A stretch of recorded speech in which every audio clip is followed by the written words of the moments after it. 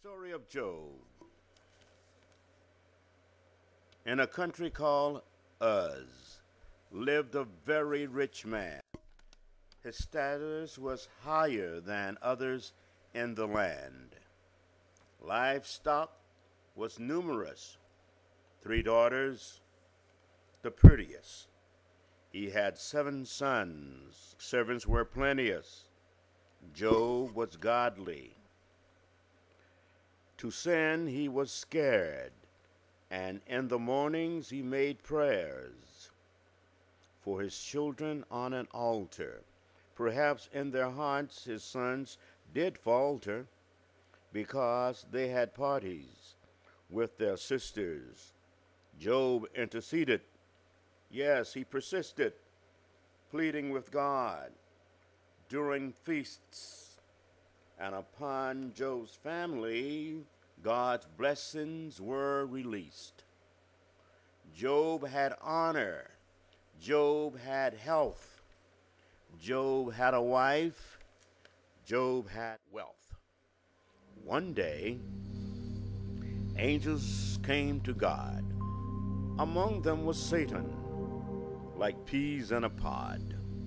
God asked Satan about his servant, who shunned all evil, whose reverence was fervent. Satan said, Job serves you because he is blessed.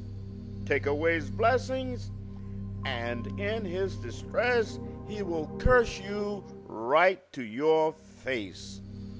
He's not special in the human race. God allowed Satan to give Job a test. Except his life, Satan could touch the rest.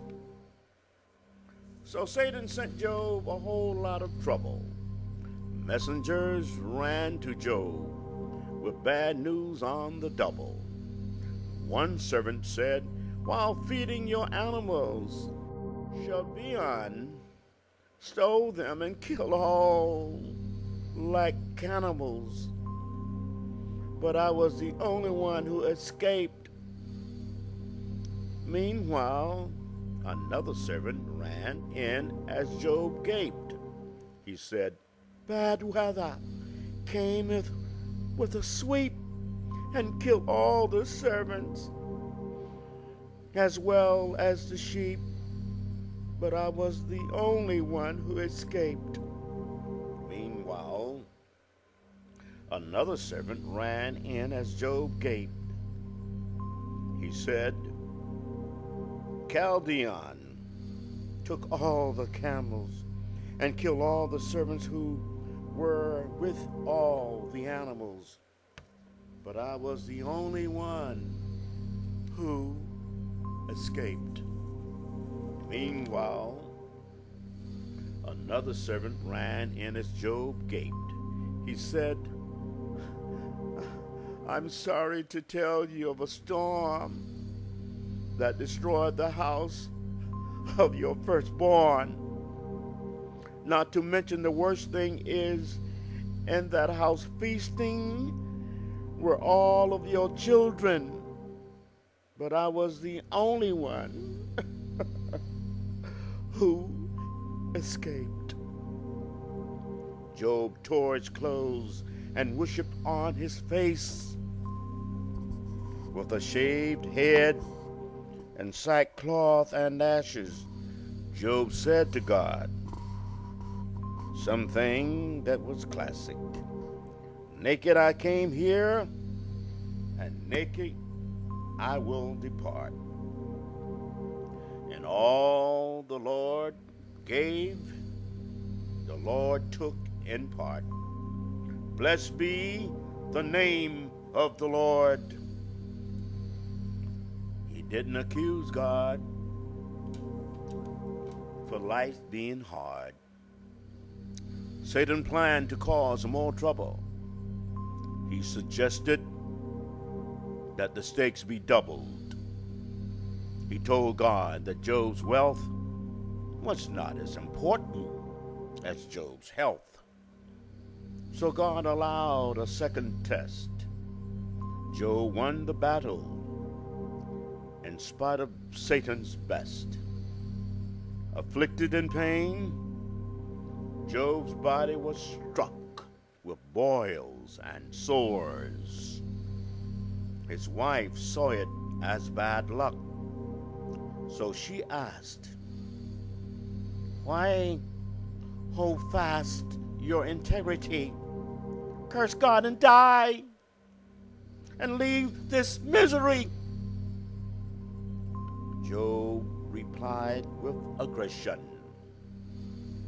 "You sound foolish." This is our lesson. Can we receive good and not evil at the hand of God as he deals with people? In all this grief, his wife did pout, but Job did not sin against God with his mouth. His friends also came to see Job, his great itching skin without wearing a robe. For several days, they sat in silence. They believed he deserved God's violence. When Job complained, they said, "You must have sinned to bring about this dread." Job denied it. "I've done nothing wrong." His friends disagreed. His suffering was too long. Finally, God came to his defense. He spoke in a whirlwind and said, "Get up hence and tell me the answers that only I know. Tell me of ice and tell me of snow. Tell me of things I have created. I'm in control." Job's whining faded.